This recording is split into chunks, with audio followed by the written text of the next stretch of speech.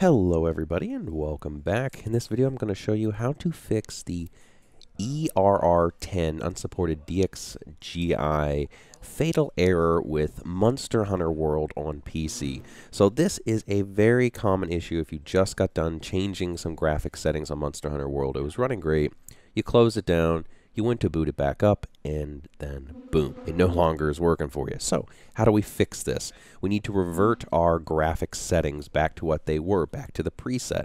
Problem is the game won't launch for us to change this. How do we fix it?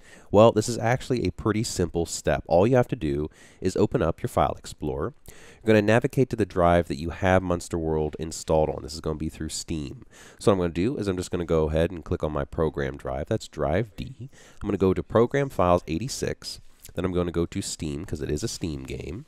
Then I'm going to go to Steam Apps. From here, I'm going to go to, I believe it's Common. Yep, Common. Then I'm going to go to Monster Hunter World, and then from here, I have Graphics Options. Now, if you double-click this, this will give you the option to manually change these graphic options. You could try and reset these back to your default, but even if I set my resolution, typically what causes Monster Hunter World to crash is when you play it in 4K. I could put this back to 1080p, but it still usually crashes. So what I want to do is I want it to read this preset. This is the default graphics that it'll be set to launch with, and this is what usually works. So what I'm going to go ahead and do is take this graphics option preset and not change it. Make sure you do not change this preset. Don't make any changes to here, and don't save any changes. This is very important to keep.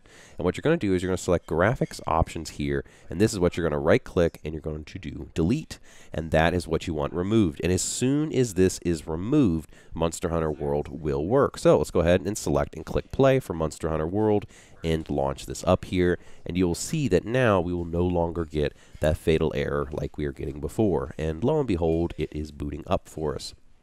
Now, another thing I want to point out is as soon as we launch Monster Hunter World again, you can't see right now because we are on a black screen, but it is booting up, so this is all great and fine and dandy, and I'm just going to go ahead and boot in, and we'll let that boot up. We'll just kind of do all that. It's loading data and doing all this stuff, checking for content. As soon as this is done, what I'm going to do is I'm going to close this. See, here it has, it's booted up, it's now working. This is great. And what I'm going to do is I'm just going to go ahead and do quit. We're going to quit the game. And now what I want to show you guys is notice our graphics options are now back. And it has taken over that default. So everything that was in our graphics option presets, this is what it should default to, has now been moved over to our graphics options here. So all you literally have to do is just delete this graphics options file, and your presets will revert, take effect when you launch the game, and you'll no longer have that crash because the graphic settings for Monster Hunter World will be reset back to the default working settings they were before they got broken when you changed them, just like I did. I was messing around with my graphic settings, wanting to play in 4K, and apparently that's not working too well right now. So I hope you guys found this helpful. I hope that this has helped solve that issue for you, and I hope this has got Monster Hunter World working for you again. So thank you so much for watching this video. Again, I hope you found it helpful, and I cannot wait to see you all in the next tutorial.